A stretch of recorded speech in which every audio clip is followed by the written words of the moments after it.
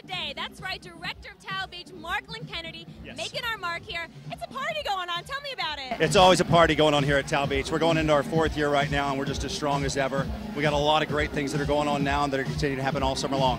Can you give us a scoop about what celebrities like to party at TAO? I can't, but I can tell you that everybody that has ever been in any movie ever made has been to TAO Beach. Let's talk about all those people out there having a good time. What do you think about the people that come to TAO?